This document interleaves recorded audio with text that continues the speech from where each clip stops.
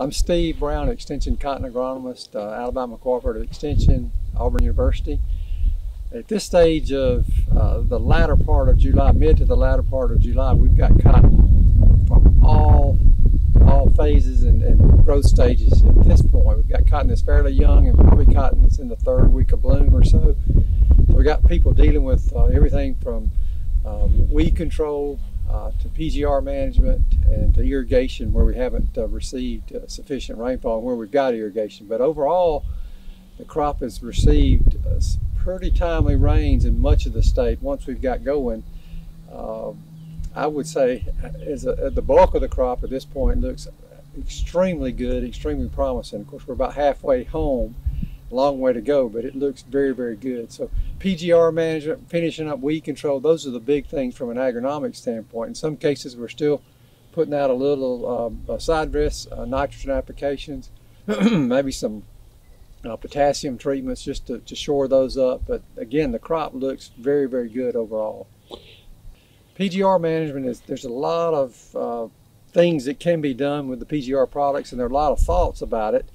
If my mentality is, if we got 50 people in the room, there's 75 ways to fix a crop, and it's all influenced by, well, what do you want the crop to finish up, how large, how tall you want it to be, and then you've got to think about current and pending weather. You got to think about fertility.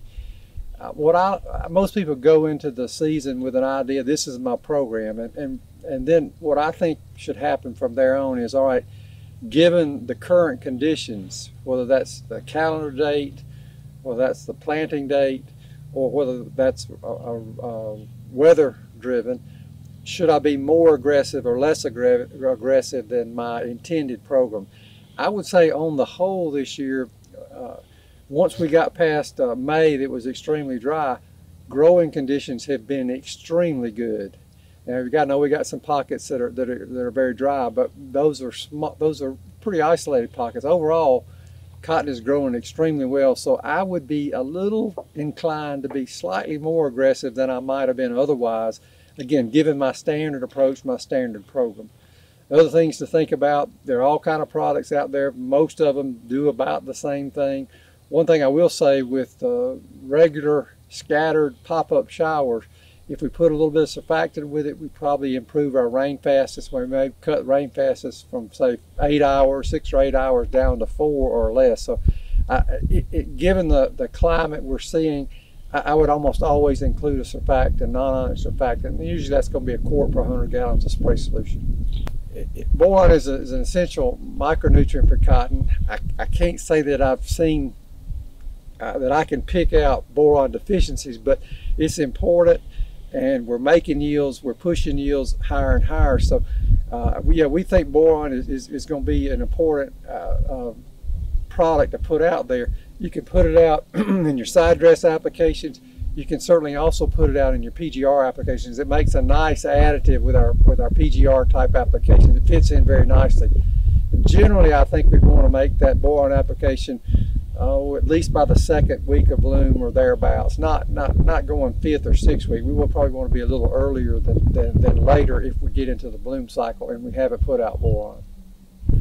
Okay, foliar urea is an important way to put on some nitrogen if you think you might be a little short. Usually you can put out about 10 pounds of product, which is going to give you just under 5 pounds of actual N. If I thought I was a little shy, I would do that, and maybe I might even do it over a couple of applications. I'd make 2 applications if I thought I needed to.